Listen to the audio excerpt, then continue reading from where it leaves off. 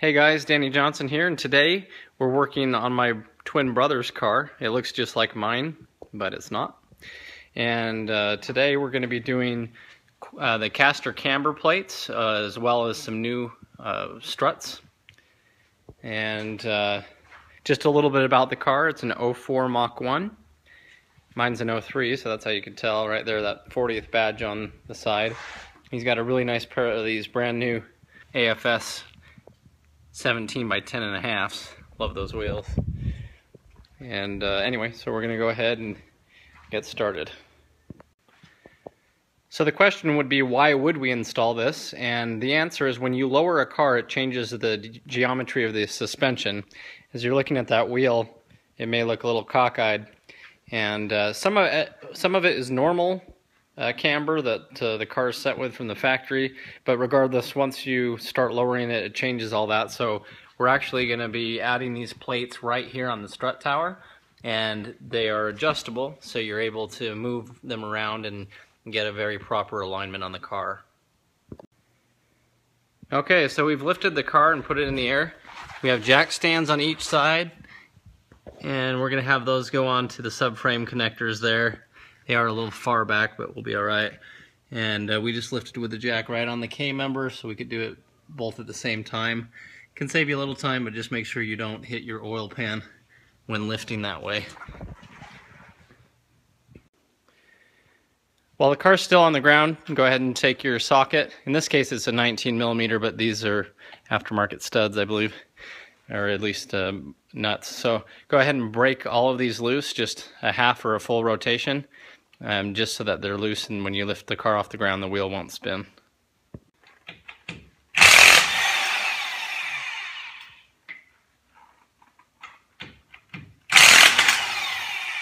Look at these brand new tires. All right.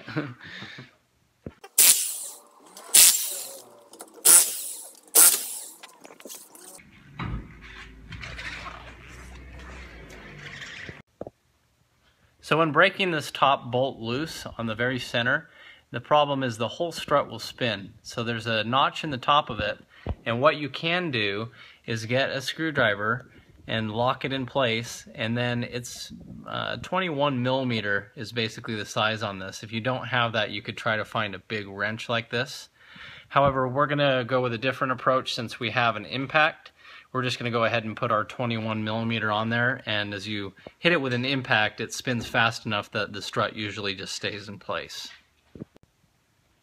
So next we're going to position the jack under the control arm to support it, and then we're going to go ahead and take off the top strut bolt. So the key to this is to do small jolts. There you go. And it'll come right out. Okay, so now we're going to go in and follow the strut here down, and you'll see that there's a bracket bolt that's a 24mm. Once we take that off and remove the bracket, then we can take the other nuts off that are actually holding the strut to the whole wheel hub assembly.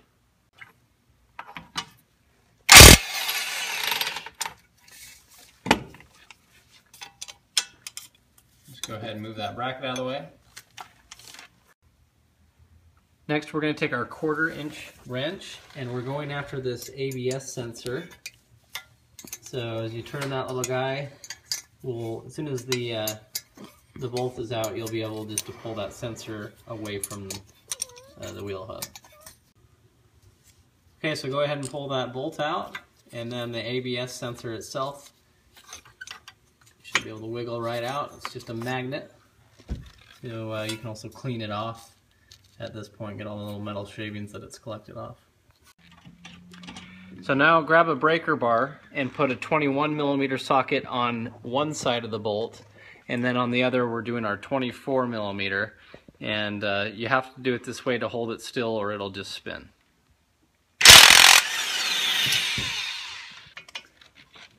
And you can lift and lower the jack in order to get that. There we go. So it lifted the jack just slightly, and you're able to slide those right out. So now we're just going down to the bottom bolt, 24 on this side, 21 on this side, And just the way it worked out with clearance, we're putting the impact on the other side, but same thing.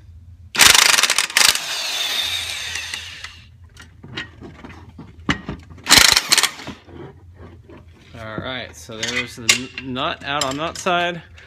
And remember, as you're pulling that bolt out, if it's giving you trouble, just lift or lower the jack. But we have both of these out now, and they are the same size. So now we went ahead and just dropped that strut out, and when they're old enough you could even compress them by hand if you have to. Now repeat the same process on the other side to get the other strut out for the passenger side. Now you can go ahead and run some zip ties just around some of the other suspension parts, just so that you have, you're not hanging anything on the brake lines, because you don't want them to break or have any problems. Alright, next we're going after these 3 15mm bolts, and we're going to take off the stock tower brace bracket.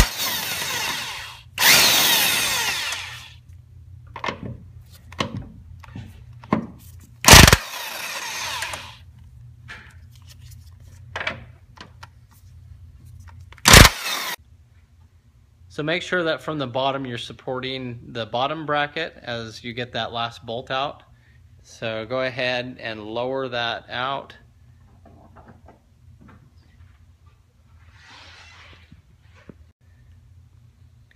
So next we're going to have to drill these rivets out in order to remove that plate. Alright, go ahead and start drilling these out.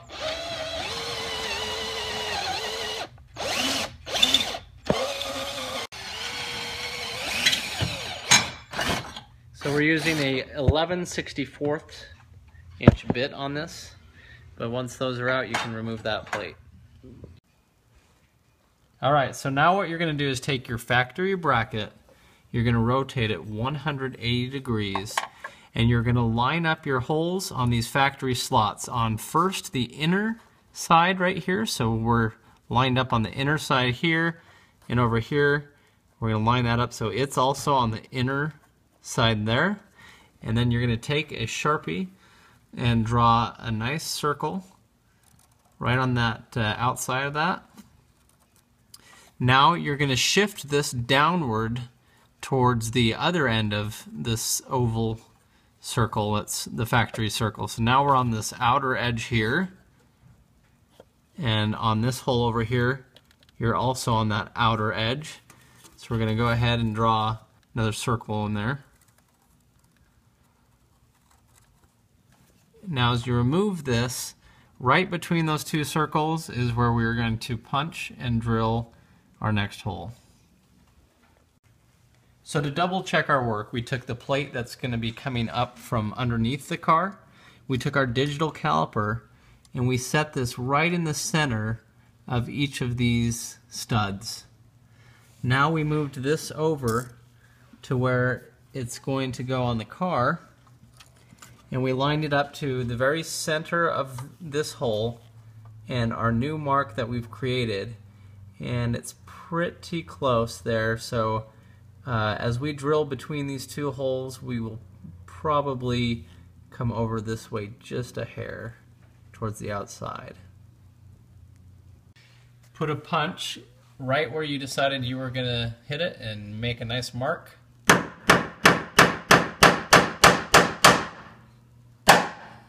Okay. And that's where we're going to put our drill bit. We'll start with a smaller bit and start our drilling, and then move to a bigger bit.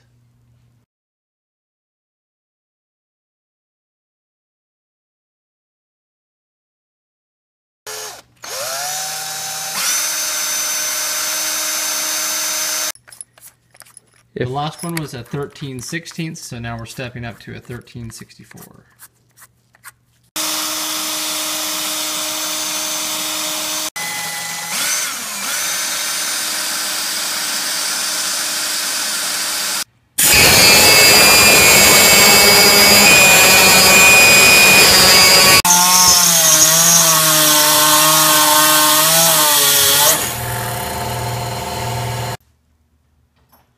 So we've managed millimeters to drill all the way through, and now we're just stepping each bit up size by size. 13/32 is the final size that it says to use. So get a file and just smooth everything out. So then after you've drilled that out with that 13/32, test everything that you can get these all the way up in there. And you may still have some fine tuning to do, but it looks like we're on the right track here.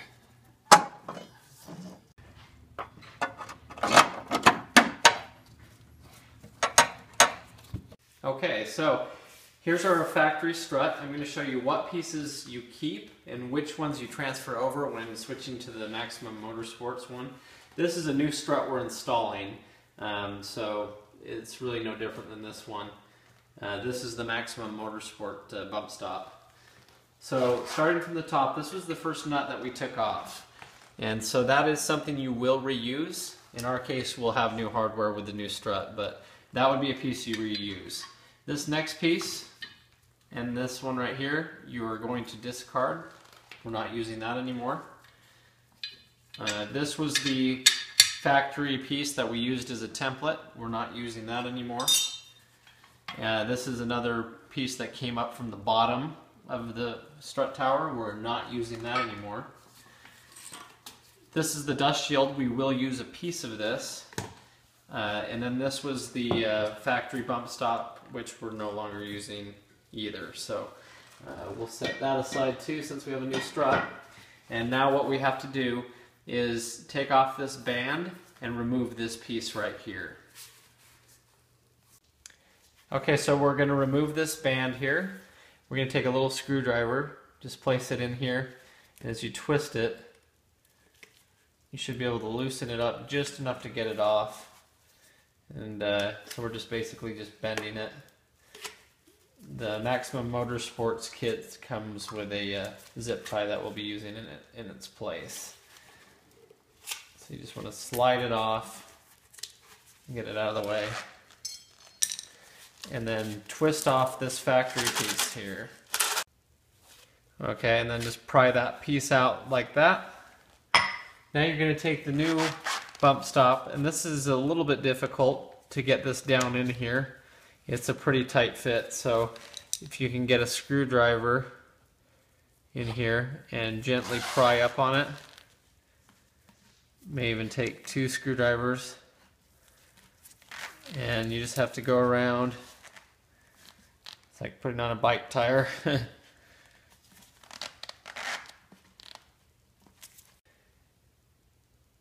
Okay, and so right here we're installing the zip tie that it comes with. As you can see, this sits in here flush. We got that in there good. So now we're just taking our zip tie, tightening this up as tight as you can get it.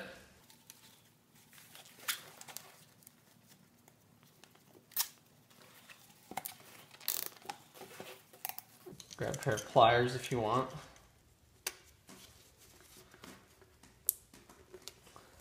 Okay, get a pair of cutters, cut off the excess. Now we're going to just slide this over our new strut.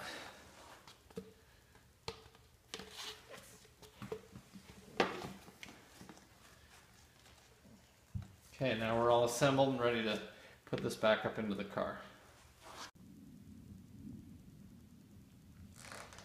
Okay, so you have a bunch of hardware here. We're going to show you where it all goes, so make sure you pay attention. We're going to start here with this plate. So this is the driver's side plate. It has the notch in the front, and it's flat here, rounded towards the back. Make sure you get these right. They're side specific. Now as you're going to put this up, you're going to want to grab these 4 thick big washers. Okay. We're going to go ahead and from inside the fender, we're reaching up in here.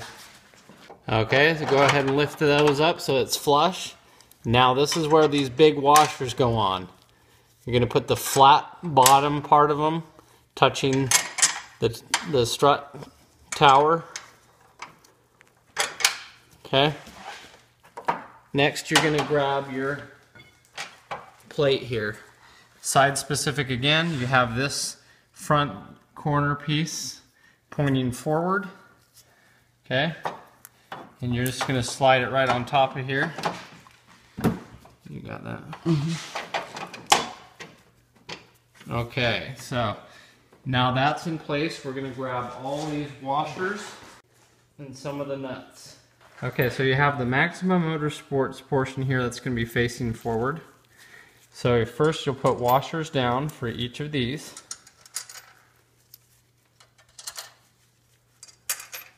And then you'll slide this right over the top. And put washers down again.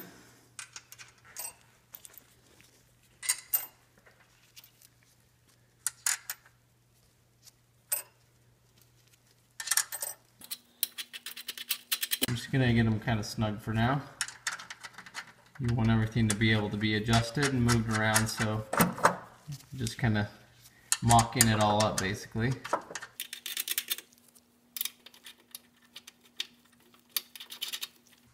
Okay, so now that we have that all mocked up, this is the important part. Let me show you the diagram here. Whether your car is lowered or standard height. Okay, this is the piece that we just put on. So now that we're looking at the actual strut here, there's a certain way of putting these spacers on.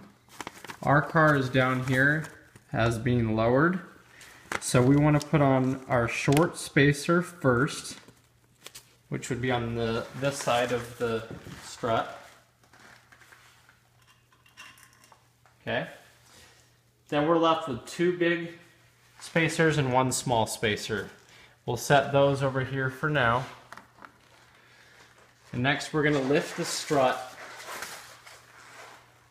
up in.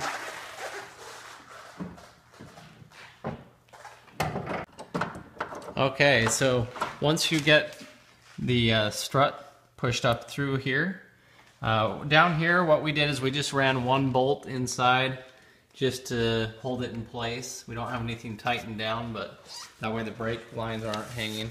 Now let's refer again to our diagram here. Our car is lowered, so now we have a short spacer to go down and two long spacers. If you had a non-lowered car, it would have been a different setup. Two long spacers, a short spacer, and only one short spacer up on top of that. So at any rate, right now we're looking for a short spacer to go first, then the two long.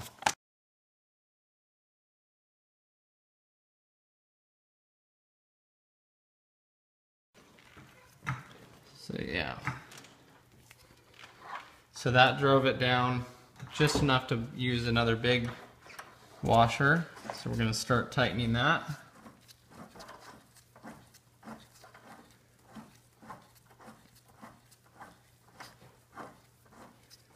We're also compressing the suspension a little bit with the jack to help with this. So once that's on tight again, we're backing this off.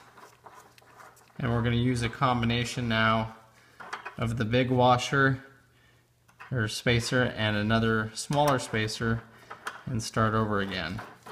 And use that to push this down and bring that strut higher up. Okay, so once that's tight again to the point where it won't go anymore, now we're going to see if we can switch out our little spacer for the big one. Get on here again, start tightening this down. And now we're pretty much tight to the point where we're going to be where we want to be. But we want to have the, according to the, I don't think it really matters, but according to the diagram, you need the short spacer on first, then these two. And now we're coming to the home stretch here. All we have to do is tighten this. And we're going to do so with an impact, short bursts to get this to come up. And just when the top of the strut stud is sticking out a few threads, we're pretty much done. Okay, so once we have this on here pretty well, we're going to put our impact gun, short burst to tighten it.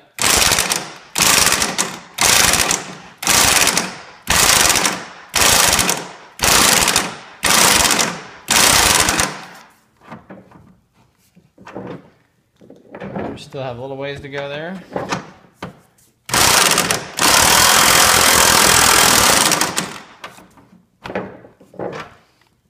There we go. So we have quite a few threads sticking through there, so we're pretty tight. I'm just gonna make sure it's pretty even on both sides. So now we're just snugging down every one of these nuts, just kind of getting them pretty good and tight, but we're gonna have to take the car in and definitely take it to someone who knows what they're doing and get the car in good alignment. Okay, so we're gonna go ahead and install and tighten both of these bolts here. You got the 24 millimeter on one side and 21 on the other. So we're gonna go ahead and tighten them down.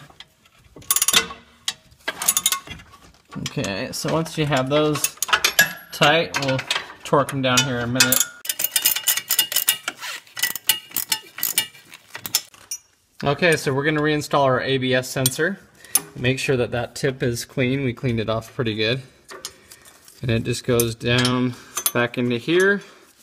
We got our 1/4 inch little bolt here. We're tightening back up.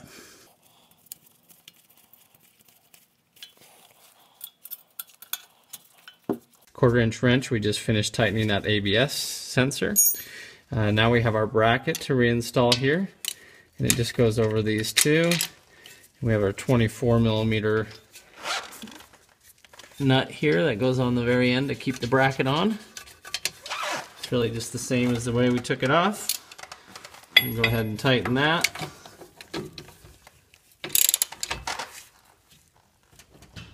Okay. That's nice and snug. Make sure that this is all correct here. Has a little clip that sits in. Okay, so we're ready to put the wheels back on the car. Once again, we did double check that these were nice and tight, everything that we had taken off.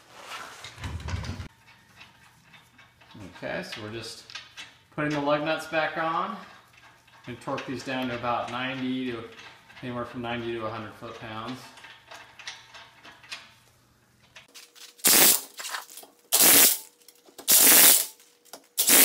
Okay, just want to use the star pattern as you cross over. Now that that's on pretty tight, we're going to drop the car down, and as soon as it's barely touching the ground and it has some friction on it, then we'll torque them down with our torque wrench. Okay, so we're just torquing these down to 95 to 100 foot-pounds. And we got them pretty close with that impact. So just make sure you do the star pattern on that. And just go around and do all of them. So you want to be very careful now that these are protruding up so much. The car does have indentations that should cover this just fine, but just to make sure it was all installed correctly and everything, close the hood slowly. Just make sure that, there you go, make sure you're not hitting on anything. And looks like we're pretty clear. They've even talked about putting some Play-Doh on here. Yeah, just putty, just as a way to close it and see if it's making contact. Anyway, now you're ready to go take it for a good alignment.